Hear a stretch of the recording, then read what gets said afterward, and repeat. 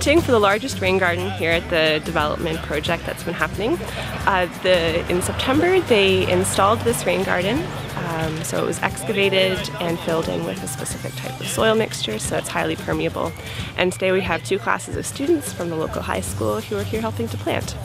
Well, I'm an advocate for low impact development because it helps to manage our stormwater runoff. So instead of the water running over our driveways and roads, going straight into the storm sewers, into our creeks and rivers, instead we're trying to treat the stormwater close to where it falls. So all of the water that falls onto this property, water that comes off of the roofs, is going to go into this rain garden, and it's mostly going to soak into the ground. So instead of picking up pollutants to go into our creeks, instead it's going to be filtered and we're going to end up with some cleaner water. The project is progressing fantastically, really. The help of Upper Thames being able to bring the plants in and organize the kids to plant. This is probably the largest rain garden in this area for sure.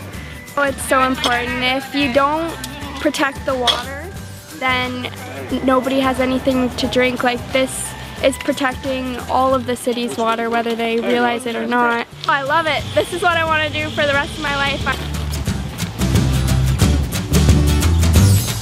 We've been talking about the new technologies and the low impact developments and things like that Upper Thames is doing. And so it's nice to be involved in the community, but also know that these kids live around here and that they're going to be able to pass by this on a daily basis and say, hey, I helped out with this.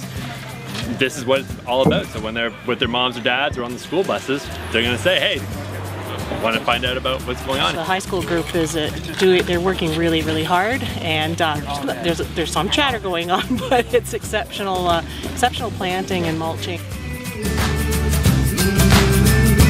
I think it's worked more successful than what we were expecting, to be quite frank with you. In terms of runoff, because I was talking to Dan and he said most of the time when it rains he see that first compartment fill of water, and then the next day when he comes here it's all infiltrated, which is a good sign, right?